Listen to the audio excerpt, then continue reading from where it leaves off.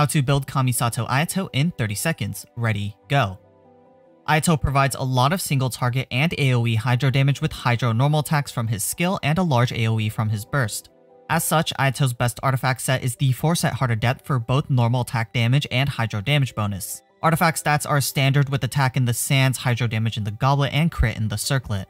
For weapons, Ayato can pretty much use all the 5-star swords, but his best two options by far are Haran Geppaku Hutsu and Primordial Jade Cutter.